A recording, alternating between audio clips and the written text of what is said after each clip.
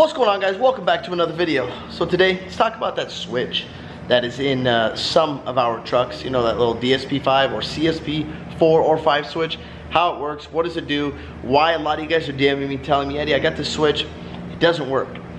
So here's one way how you can tell if it works. There's a couple ways. My two ways, and first we'll start the old rammer up and get in it, and I will show you on my monitoring system. If you guys don't have a monitoring system, there's one way you can tell how to also see if the switch is working. Right now, let's start it, let it warm up, and I'll show you on warm up how I can tell that the switch is working. And for you guys asking me, Eddie, what's this new, let me try this again. For you guys asking me, Eddie, what is this new YouTube channel called? So I'll let you guys know, go subscribe to it. I'm not really ready yet. But I think I got 2-3 videos on there. But go subscribe to the new YouTube. Dude, I forgot how to speak today, man. I'm hungry. But go subscribe to the new YouTube channel. It's called Eddie's Product Reviews. And you see here, that's what I'm doing. That's why I've been so busy and haven't put out too many videos for you guys. I've been doing this. So this second YouTube channel is pretty much going to be reviewing just everything. Mainly as seen on TV stuff. Products that we think, oh my goodness, that looks awesome, but is it really awesome? I'm sure some yes, some no. You'll see a review like on these disc solar lights. Check it out, find that out. We got more lights. We're going to do a full depth, heavy review on this jackery. And my favorite, you guys know, the Flex Seal, where you can build a boat and you can pretty much build a whole house with this stuff. So we're going to try that out. You know, stuff like this, magic ear, all that kind of stuff. We're going to be reviewing just everything, tons and tons of stuff on the Eddie's Product Review channel. And it's not just going to be stuff that's as seen on TV, it's going to be everything, guys. I mean, just from little DeWalt vacuums, Milwaukee stuff. We're going to do like Snap-on versus Milwaukee and versus DeWalt and Harbor Freight stuff. You know, we're just going to be reviewing. So the stuff that you guys want to know, is it true? Is it powerful? Does it work? How long does it last? Is this stuff, you know, for reals? And you'll find that out on Eddie's Product Review. So go check that channel out. It'll be in the description. And go subscribe to it, guys. And for you guys, I want a little update on the garage. I'll go show it to you and, you know, we'll check it out, see what you guys think. And I think I found out what we're going to do for the doors. I'm going to some companies and I'm checking them out, but I'll show you right now. So this is what we've got so far. What's taking so long is the pen. What the? Look at this guy. Look at this guy. This is how he works right here. This is how he gets all the work done. So, the problem that he was having, guys, is we couldn't find enough of these panels because of this whole COVID stuff going on.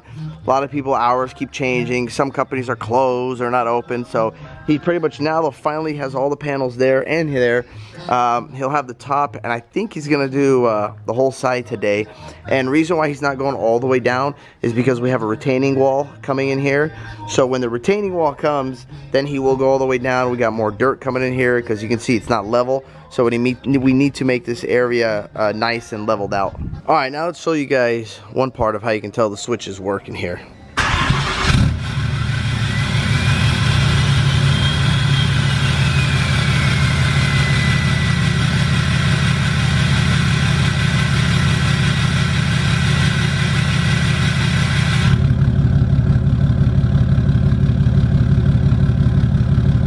So guys, that's one of the ways you can tell. You notice right there, I turned it to stage 5, and that was my hiss tune. Then I turned it back to stage 2. So 1, 2, and 3 for me are rumble, 4 and 5 are hiss. Matt at Optimal Welding, that's who tuned the truck. He could change that to whatever you want. He can make 1, 2, 3 hiss and 4 and 5 rumble. It's up to you guys. I just chose, you know, my 1, 2, 3 to rumble and 4, 5 and hiss. But that's one way you can tell, where when you turn the switch, you hear the vane position on the VGT turbo switching. Now the other way, we're going to monitor and check fuel roll pressure at the time of when I'm hitting the throttle. So not when some of you guys will be cruising and then go from 1 to 5 or 2 to 5 or whatever. You're not going to feel a difference when you're just cruising around and you flip that switch. At least I know with the Duramax and my Ram that I have, you won't feel a difference. Ford, I have no idea. but I'm pretty sure Ford's the same way because I've driven Fords, I've tuned some of them, same thing. You can't tell a difference when you're cruising it. You actually have to, like on my Duramax, when you really want to confirm that switch, put it in 1, stick your foot in it, and crank it to 5, and it'll feel like nitrous just kicked in and it'll take off. Is that good? Do you want to do that all the time? No. I would just do it just to see if the switch is working. Another way I can tell, fuel rail pressure. When we get in the truck, right now we're gonna let it warm up, get in the truck, and then I'm gonna show you the fuel rail pressure, how much higher it jumps. Okay, so I've got right now the switch on the stage 2. Now, if you guys have one of these tuners, let me get a little closer for you guys. Yeah, you can use anything. Easy Link, Edge, just the Edge CTS2. This is nice. So how I have it set up is I want to see my fuel rail pressure and the command fuel rail pressure. So these numbers, you want them pretty dang close to be matching up. If not, that means you got a fuel problem somewhere or injector problem.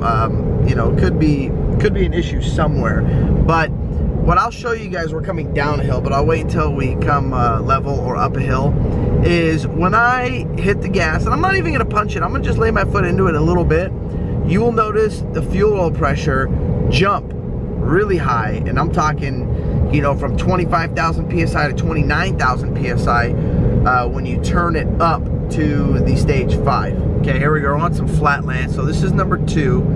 Okay, we're at pretty much 15 PSI right now. Now I'm gonna lay my foot into it again. I'm not gonna punch it, but I'm gonna lay it pretty damn close to the ground and gradually get into it. Watch the 2 numbers at the bottom. See that? See that? How it will get 229. It'll just take some time and some more RPM.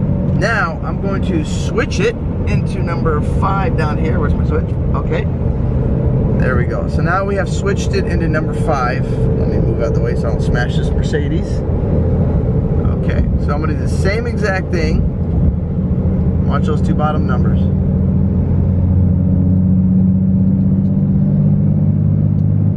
So you can feel the pull and you can see the smoke coming out of the back.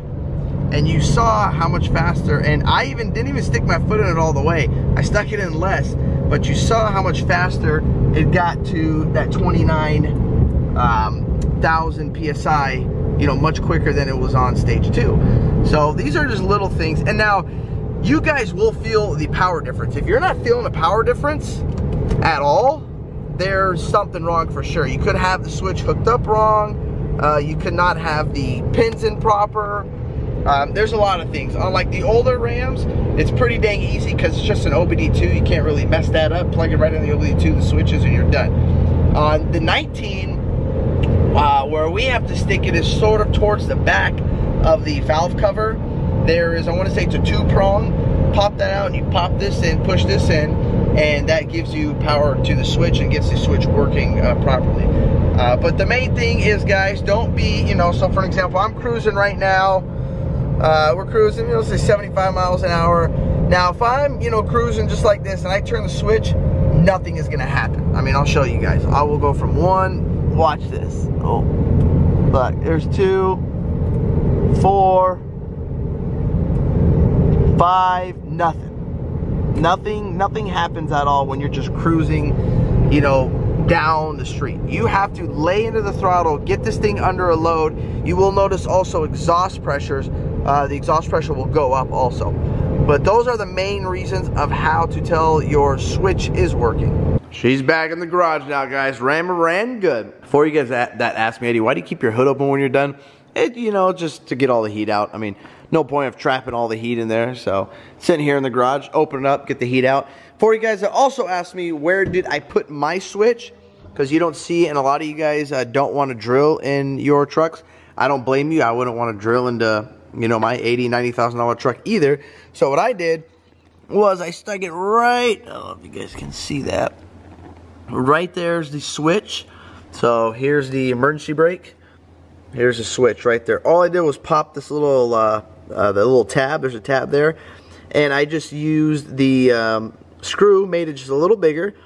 Fed this right in there. and that's it. Stuck it there. Bada bing, bada boom. It's kind of a pain to reach it, but if you don't, I can still reach it. But if you're not going to touch it and play with it, this is a good spot because it's hidden, out of the way. You're not going to hit it. You're not going to kick it. And you don't have to drill, you know, any holes in your nice interior of your, you know, RAM or Duramax. You know, that's it. Oh, and the forks. I forgot about the fork, guys. So, the fork, guys, yeah. You can just drill right through if you want. No big deal. But that's all I got for you guys. Thank you guys for watching this video. If you like this video, don't forget to hit that thumbs up button. Don't forget to click subscribe. Peace. Yeah.